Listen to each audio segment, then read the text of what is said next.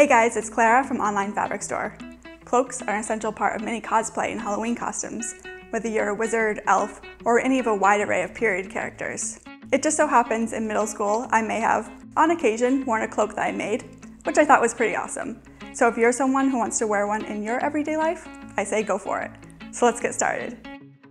The materials you'll need are an outer fabric, I'm using cotton twill, lining, I'm using satin fabric, a hook and eye or other closure, thread, a hand sewing needle, a fabric marker or chalk, a measuring tape, scissors, pins, and an iron.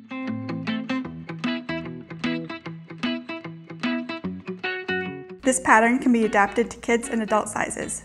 First, measure how long you want the cloak, so from about the collarbone to just above the floor, or however long you want it. I'm 5'6" and that's about 53 inches for me. Add an inch for seam allowance and 5 inches to account for the neckline. This is the total length. Make sure both fabrics are at least that wide. 60 inches is a common width for apparel fabrics. If your total length is longer than 60 inches, not to worry, there's another way you can cut out the pieces. For child sizes, you can use narrower fabrics. The amount of fabric needed is your total length times 3.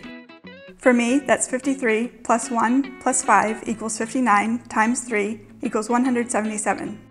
To figure out how many yards that is, divide by 12 for feet, then divide by 3 and round up. That's 5 yards for me. You may have to add an extra yard for the hood. So I need 6 yards of both the outer fabric and the lining fabric. Starting with the outer fabric, measure twice the total length and cut.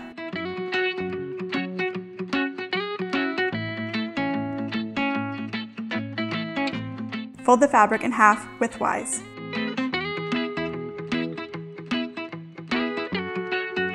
Now fold it diagonally so the selvage edge meets the fold. Measure out from the corner 59 inches, or whatever your total length is, and mark with a fabric marker or chalk. Move the end of the measuring tape in and mark so it creates a curve.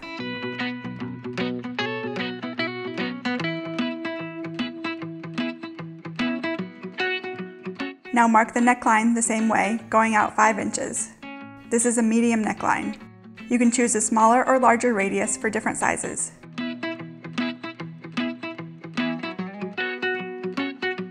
Cut out the fabric on the lines. When unfolded, you should have a semicircle.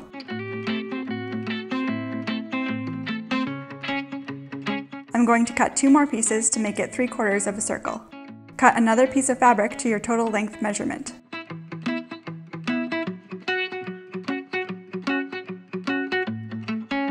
Fold it in half diagonally. Mark and cut the same way as before.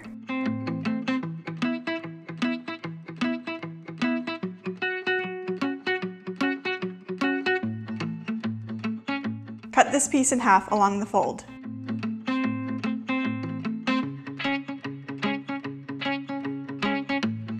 Repeat these steps for the lining fabric. Here's how to cut the pieces if your total length is longer than the width of your fabric. Start by folding the fabric in half lengthwise. On the fold line, measure your total length. Make a curve from your mark. Mark a second piece right next to the first so the tip of the piece starts where the curve of the first piece ends. Mark a radius of 5 inches for the neckline on both pieces. Cut out the pieces. You'll have a large piece and 2 smaller pieces. Repeat this 2 more times. The longer the cloak, the narrower the pieces. You may or may not need 1 or 2 of the smaller pieces. When getting the fabric, an extra yard might be necessary for large cloaks.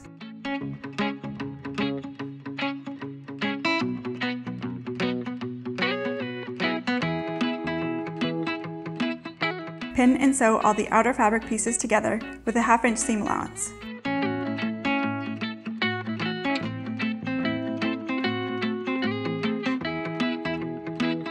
The smaller pieces should go on the ends.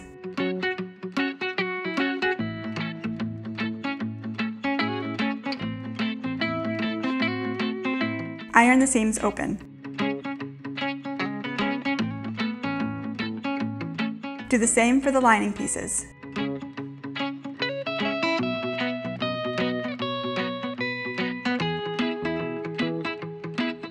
Put the outer and lining pieces together with right sides facing. Pin around the bottom and sides.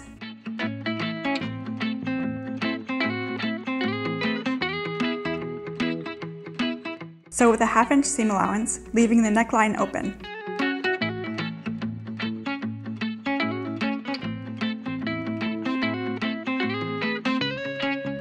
Turn the cloak right side out.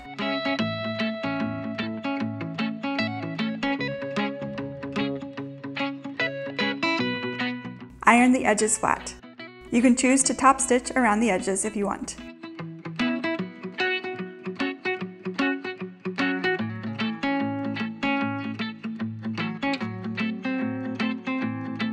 There are many different shapes and sizes you can make the hood.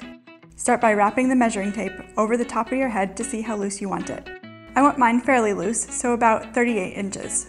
Divide this in half, and this is your hood height. Now that the cloak pieces are together, you can tell exactly how long the neckline is. Divide this measurement in half for the bottom of the hood. Add 1 inch for the seam allowance. Fold a piece of the outer fabric. I'm going to position the hood so the fold is at the top, so there won't be a seam. Mark the height and bottom of the hood.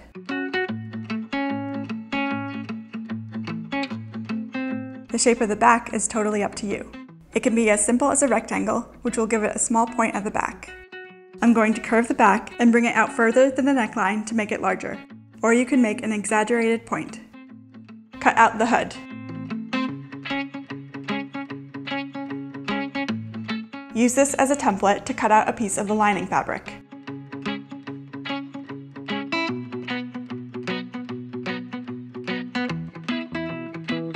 Pin and sew the back of the outer fabric with right sides facing.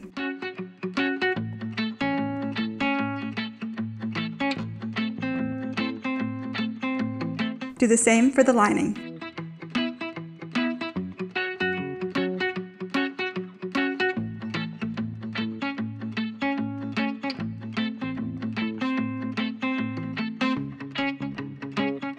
Pin the front edges of the outer and lining fabric together with right sides facing.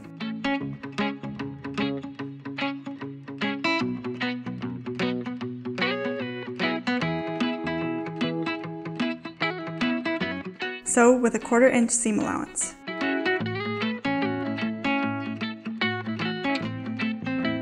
Turn the hood right side out and iron the front.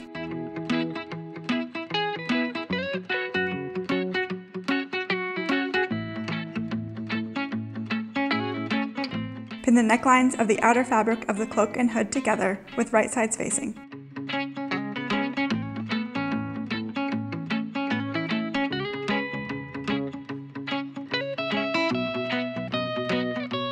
Sew with a 1/2 inch seam allowance.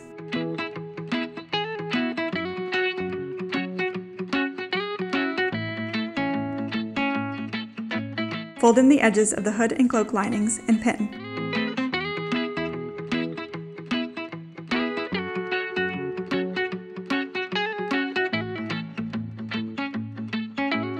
Sew together with a hidden stitch.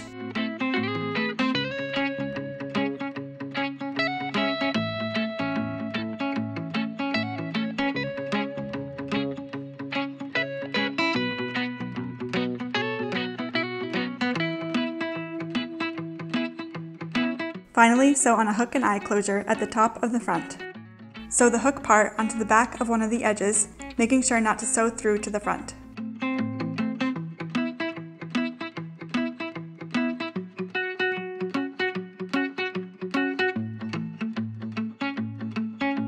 Then sew the other piece onto the front of the opposite side.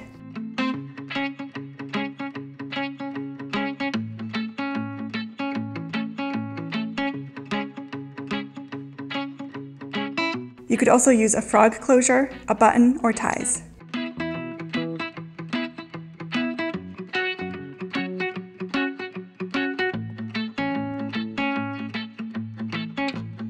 And that's it, the cloak's finished. Here at OFS, we're going to our first Comic-Con soon, and I'll be wearing this cloak. Stay tuned to find out who I'm going to be and to see all our completed costumes. Thanks for watching this OFS project.